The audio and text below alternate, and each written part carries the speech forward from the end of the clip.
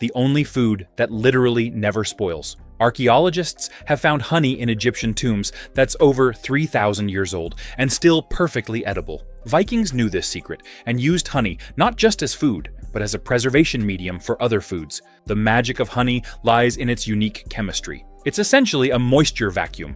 Bacteria and other microorganisms can't survive in honey because it sucks all the water out of them. Add to that honey's natural acidity and the enzymes from bee saliva that create hydrogen peroxide, and you've got nature's most perfect preservative.